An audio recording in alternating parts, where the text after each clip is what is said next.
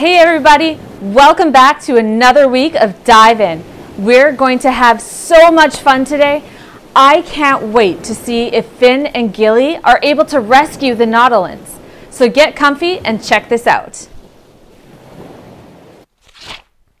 There you are. I've been looking everywhere for you. Have you seen this place? Like, look, this place is unbelievable. I gotta admit, when we first landed on the cargo deck, I was not feeling it. But this, after exploring here, the ship is kind of growing on me. Yeah, it's pretty cool. I mean, it's one of the most impressive things I've ever seen. They've managed to turn this submarine into their own little city over the years. But there's so much have changed on the surface world that they just don't understand. They have no idea what they're missing. That's strange. My candy's slimy. Yeah, what you got there, Gilly? Swedish fish. I found it in the kitchen a few minutes ago. I was having a serious snack attack. But the food seems kind of limited around here. So I just chose something that I recognized. Yeah. I hate to break it to you, Gilly, but I don't think those are Swedish fish. In fact, I don't think those are candy at all. I think those are just dried goldfish, and I'm not talking about the cracker kind. I mean real fish from the sea. Ew. Oh. Oh, gross, gross, gross, gross, gross. It makes me think of my pet fish, Goldilocks. I had her for like 3 whole months. I think I just ate her whole family. The ship is cool, but if this food situation does not improve, I'm gonna need to find an exit strategy. I don't know how much longer I can take it. Gilly, we've only been on the ship for 35 minutes. What happened to this ship is really growing on me. 35 minutes? What? It feels like so much longer. The ship stopped. I mean, it's growing on me the second I found out I ate actual goldfish. They were in my mouth. I'm clamming up at the thought of it. Oh, I feel trapped. Gilly, you're gonna be fine. Just imagine being on the ship for 41 years, because that's how long the Nautilans have been here for. Rescuing hundreds of people from a ship at the bottom of the ocean will take some time. This is just the reality of it, especially since we're pioneering this type of expedition. Now, while you were rummaging through the kitchen, I found all of these books and notebooks. Come over here and help me figure out how to get everybody to shore. We've got to calculate how many people can be on our submarine at one time. You're right. I'm overreacting. Uh, This is going to be worth it once we get all the people aboard on the Freedom back to dry land. But I'm a little concerned about something. What's that? Well, it's just that while I was in the kitchen, I met a girl. Her name is Pearl, and I don't know if we're going to be able to convince all these people to go back up. The Nautilans are happy here.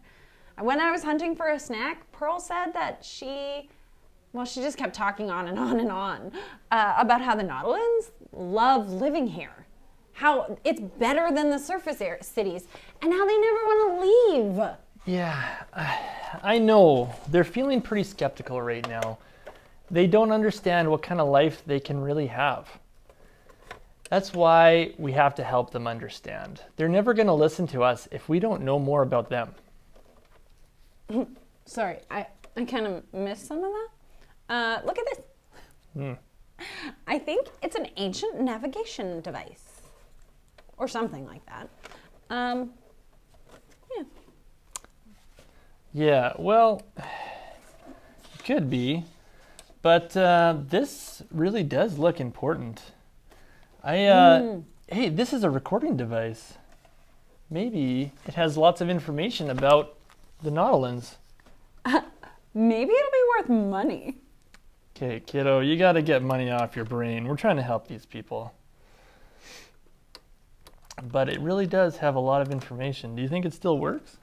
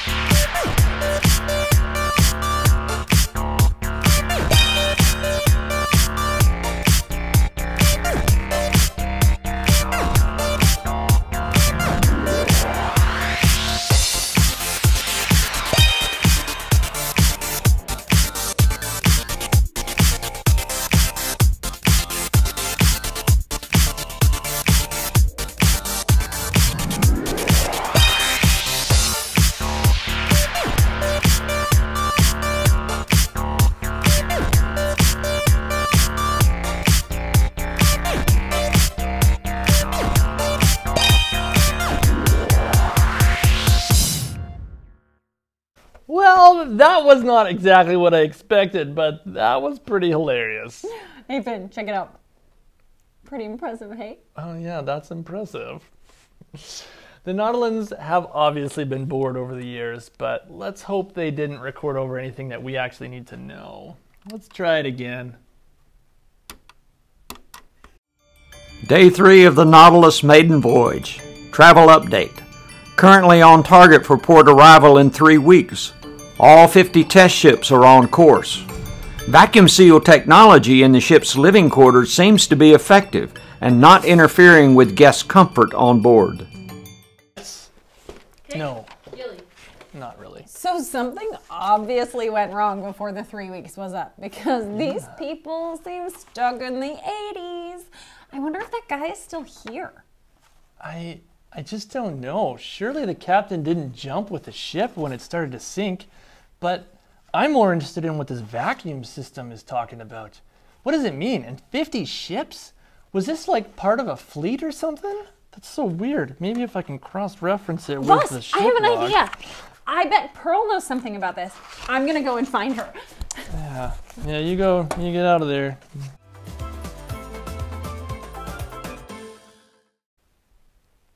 Vacuum seal technology. The vacuum seal prevents any compound from permeating the ship's exterior. It was invented in 1979 by the scientists at Tides Incorporated. I thought that was a laundry corporation.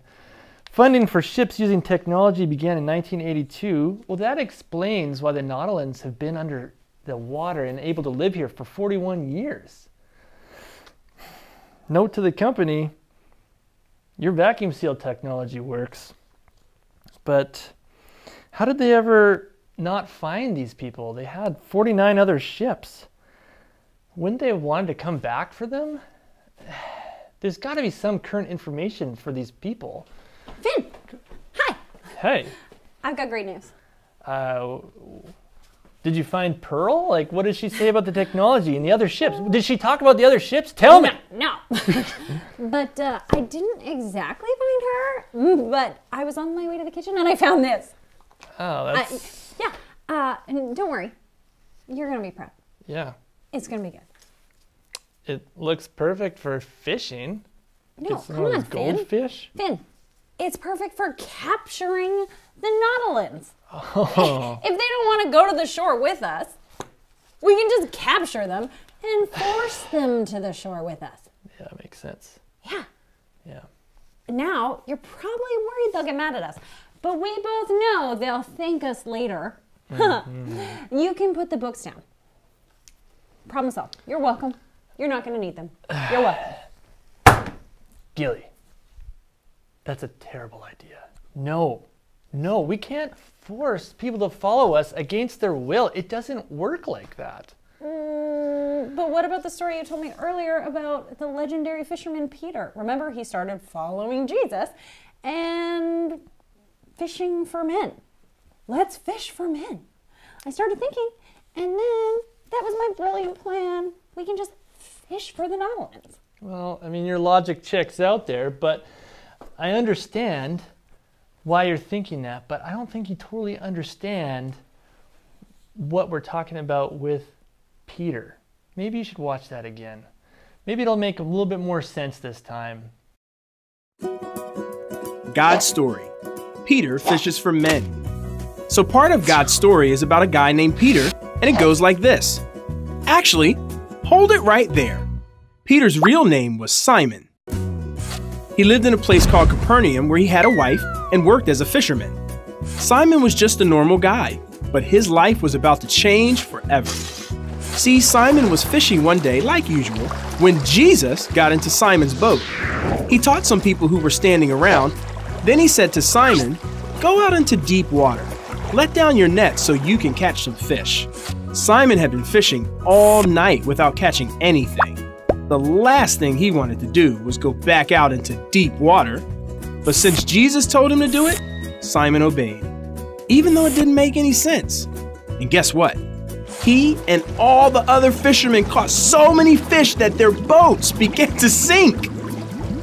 When Simon finally got back to the shore, he fell to his feet in front of Jesus. He realized Jesus was not just a great teacher, he was God's son and the rescuer God had promised. Jesus said, "Don't be afraid. From now on, you will be catching men." Jesus wanted Simon to know that now that he knew who Jesus was, he could tell other people who Jesus was too. In fact, Jesus gave Simon a new name, Peter. It means rock, because Jesus would use Peter to build his church. Sometimes we think of a church as a building, but really, it's people who follow Jesus. And just like we might use rocks to build a church building, Peter was one of the very first people to follow Jesus and show others how to follow him too. And that's part of the story of Peter. So, in case you missed it, here's the quick version. Simon was a normal guy. He lived in Capernaum. He was a fisherman. He met Jesus. Jesus told him to go to deep water. Simon obeyed. He caught fish. He realized Jesus was God's son. Jesus said Peter could tell others about Jesus. He called Simon Peter. And that's a part of God's story. Oh, I totally get it, boss. Yes. When Jesus taught Peter to fish for men, he wasn't catching them in a net or using a fishing pole. Instead of trying to catch the nautilins with my net, I need to get to know them, share with them, help them realize that how great their lives could be so that they could want to follow us to shore. That's exactly it. When Peter went fishing for men, he knew something that those people didn't know, that Jesus loved them and that following him would change their lives. Because we know that the nautilins can experience so much more if they follow us to shore. We can do our best to help them understand. And that's fishing for nautilins, not capturing them in a net. Well, what are we waiting around here for? Let's go talk to them. We've got to spend a whole lot of time with them. Once we get them to see what they're missing, they'll definitely want to be rescued from this ship. I think we should start with my sweet dance moves. Yeah, those are pretty impressive, but you might want to save those for later. Come on, let's go. Going this way.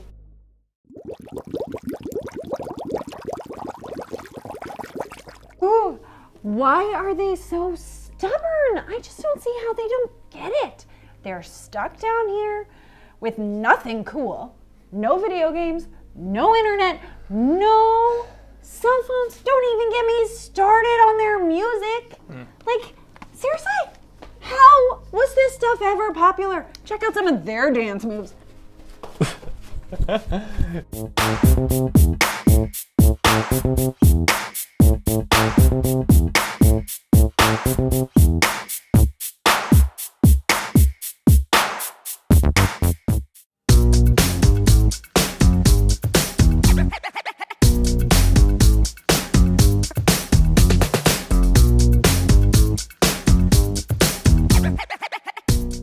Yeah, those are some oldies, but they do kind of grow on you for a while. So sad. What was I thinking? I could be surrounded by a massive pile of sand, dollars, and treasure right now, but instead I'm hanging out with people that don't know what a selfie is and that have no toilet paper. I know. It might be hard to see that right now, Gilly, but following me down here was not a mistake. You can't give up. It's just going to take time for everyone on board to come around. They've got to get comfortable with things the way they are, and you got to put yourself in their shoes. Or flippers. Yeah, that's a good one. They spent years hoping someone would rescue them, and when nobody ever came, they lost hope. That's just what happens, but we can give them hope. We just got to get creative. All right, I won't give up. At least not yet. Maybe they'll follow us eventually. They will. For sure they will. Hey, Skipper's already coming around and he's the captain of this place. People on board are going to listen to him. And do you remember when I showed him those Instagram pictures of the crab leg eating contest? He seemed pretty fascinated about that, and I think he can help convince the others. It's only a matter of time. Yeah, I'm glad we found him, and he seems like a pretty cool guy too. What's not cool was showing him those pictures. Not my best angle, Finn. But Skipper did say he'd play me in Go Fish tournament later. Supposedly, he's the ship's champion or something. So now all of a sudden you're interested in a Go Fish tournament? I don't know, you gotta do something to pass the time around here. Come on, let's go show Skipper how it's done. Let's do it. Can you believe the Nautilans want to stay on the ship? They don't realize what they're missing. Things may not be going as planned for Finn and Gilly quite yet, but I am glad that Gilly decided to stay on the ship and not give up on the Nautilans. Do you think she made a good decision? Yes, trying to rescue the Nautilans is going to be an experience that she will never forget. And that reminds me of today's Bible story. What was Peter's job before he met Jesus? You got it. Peter was a fisherman. He had no idea the life he was missing out on until Jesus came along. But once Peter started following Jesus, it changed everything. He started living a life that was greater than he could have ever imagined.